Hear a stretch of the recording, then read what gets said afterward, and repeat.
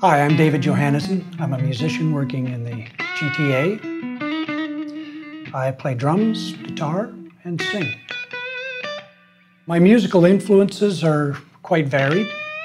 I grew up listening to jazz, rock and roll, blues, and a lot of classical music.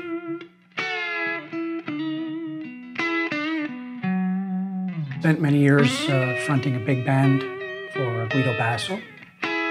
I've worked with singers like Jackie Richardson, Michael Burgess, toured with the CBC for their 50th anniversary with Frank Leahy and the Don Messer's Violin Show.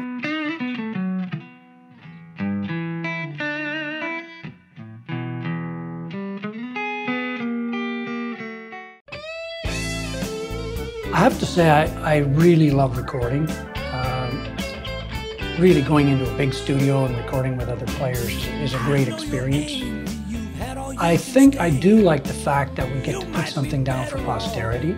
I like the difference where you're actually focusing on really perfecting a part and really perfecting a sound. And I think that enhances all of your playing. Certainly transfers to the live experience because the microscope is on, the mics hear everything.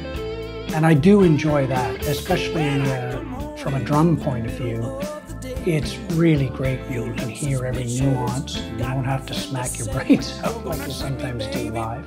So that's, I think, the part I really enjoy the most about recording is it's just the ability to put something down that's going to stay. My feelings about music are that I really like just about everything that's out there. I go to see symphonies, I go to hear jazz, I go to hear rock and roll shows, I love the blues. So I've really got a toe in every part of the music industry, and that's kind of how I like it. And it's the same for being a multi-instrumentalist. There are times when I'm doing a lot of drum work and I'm saying, geez, I wish I was a guitar player on this track. There's other times when I'm doing a lot of guitar work and I'm thinking, man, it's time to take the drums out. And if I'm the singer and I'm not playing anything, I really want to be back in the rhythm section. So it's funny, I'm very, very fortunate really to be able to do all of these different roles because as a guitar player, I get to play with all my favorite drummers. As a drummer, I get to play with all my favorite guitar players. And as a singer, I just get to work with fantastic musicians. I've been brought in on the ground floor here of a very new project, and I'm pretty excited about the motivations here.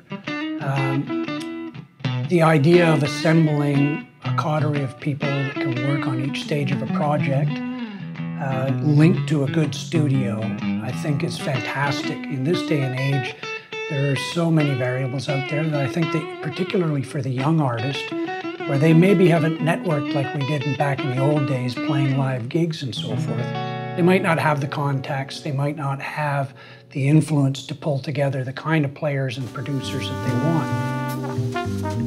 Red Goat offers a really good opportunity to pull together a myriad of different tasks and functions and put them all under one roof and all in one house. And I think that's really a great concept, and I'm really pleased to be involved at this point because I think the potential is for it to grow a great deal.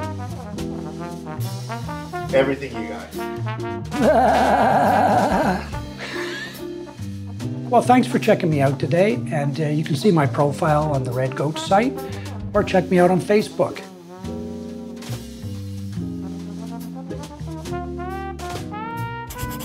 Red Goat Music.